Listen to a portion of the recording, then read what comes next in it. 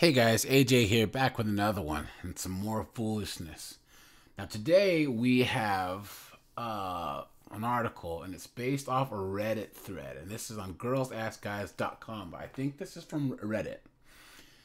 And it's called "A Colleague at Work, 27-year-old male of 1 year refuses to socialize with me, 24-year-old female, or any of the women in our office." So guys, this is going to be a continuation of my women are being ignored at work series, because once again guys, this is what they were asking for and now they can't handle it. But before we get into this guys, please remember to like, subscribe, drop a comment. It really helps to keep this channel going. Okay, so it says, "Hi all, I'm posting this on here because I know a few of my friends are following me and I don't want this spilling out until I have some clear thoughts on what to do. A colleague, 27-year-old male, joined our firm last year, and since then he's had zero issues socializing with the guys we work with, but always finds an excuse or says no to hanging out with the girls after work. Even if we go out together as a whole, he rarely talks to us, and it's making some of my friends uncomfortable." So he's not talking to them, and she feels uncomfortable. Clown world, right? How much you want to bet this guy is tall, attractive, or whatever, and they're just mad that they're not getting the attention? Okay, so early last year, our firm hired Dan. And the first few weeks, he was really quiet and didn't talk much, and that's just how we thought he was. Every conversation with him was short and to the point, and never deviated from work aside from pleasantries like "have a nice weekend." So you can see he's cordial. "Hey, have a good day," or whatever. About 2 months in, he started becoming a bit more friendly with the guys in our office, and they would hang out every so often and have normal conversations. However, whenever any of the girls in our office tried to do so, he would quickly change the conversation back to work or just not reply. Even now, after a year of Dan working with us, he straight up refuses to socialize with the girls in the office, and it's making them feel uncomfortable. He avoids any discussion of himself outside of work, which he should do, by the way, outside of work-related events and future plans, and doesn't ask any of the girls either. Where, as he is, what I can only assume, pretty good friends with the guys in the office.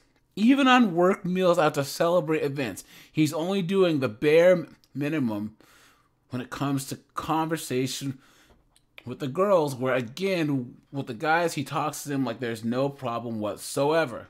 I don't know if I'm overreacting, but one of the girls is considering going to HR about this because she is saying that it's creating a hostile work environment.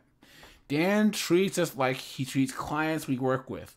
Cordial and strictly about business, and it's wearing thin now. Any advice is appreciated. Now, guys, with the whole M2 thing, didn't these women say that they wanted to be treated cordial and strictly about business, right? And now here we have a case of they're offended because the guy sticks to himself, will only be a little bit more than cordial with guys. "Hey man, how are you?" Whatever. And he leaves the women alone. And they're considering going to HR. So this is a classic case of darned if you do and darned if you don't. It's absolutely insane. She wasn't saying, "Oh, he's coming to our desk too much. He's being inappropriate with this speech." No, they're saying that he is making them uncomfortable, that he's not talking to them at all, which goes along with every other video in my series. Guys, you can't please these people. You just can't. You just can't do it. They want you to psychically, magically know how to engage all the women in your office exactly the way that they want. And it's clown world. Absolute clown world. So let's just see what some of these responses are. So Man of Fire says, I know exactly why he's being this way, as I've done the same thing once too.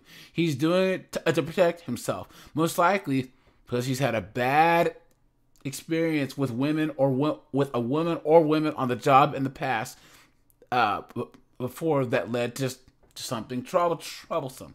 He's not being cold or distant with you or the other women as intended malice. He's doing it to protect himself and his job. He's aware that a girl can complain about a guy to management simply for dropping a pen or tying his shoes. He wants to make sure nothing he says or does is going to be something she will later say made her uncomfortable. So not only does he want to avoid drama with HR, but he also doesn't want gossip going around about something that he did. So I completely understand him, and if I were you, I would find a way to try to talk to him lightly about everything I just said here. So you want to talk to him lightly about a possible horrible experience he's had. That makes perfect sense. But other than that, this comment's good. This other person said that this guy's comment is perfect, highlighted and double lined. I'm going to call out 3 things.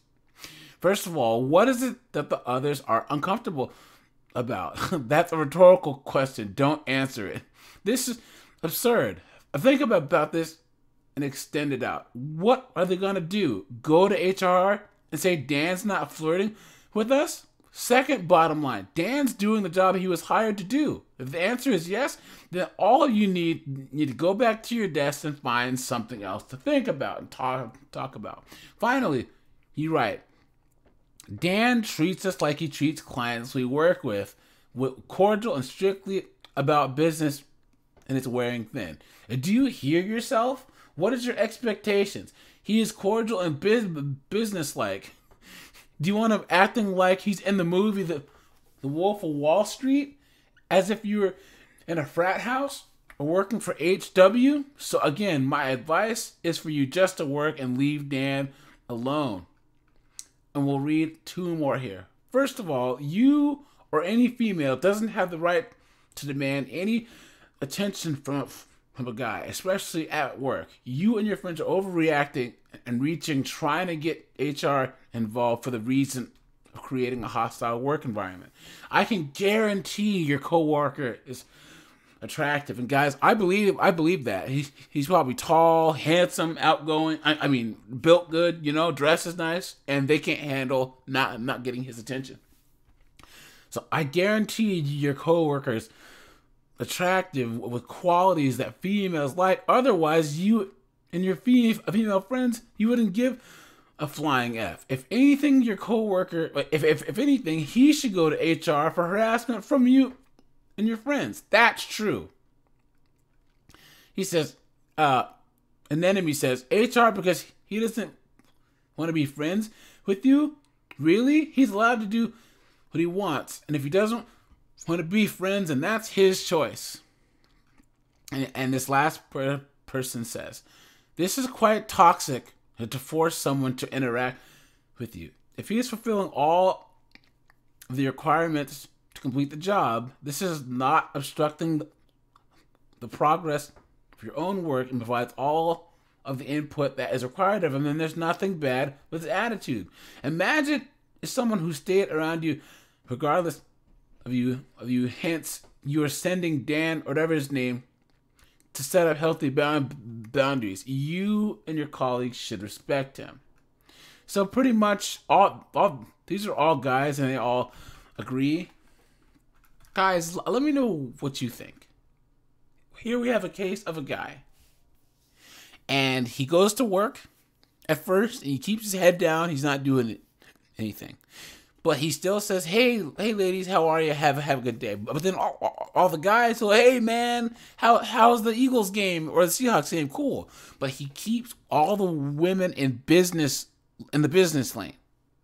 And now they have the nerve to say that he's making them uncomfortable. Clown world. All right, you guys. I appreciate you guys. Let me know what you think in the comments. This is AJ, and I'm out of here.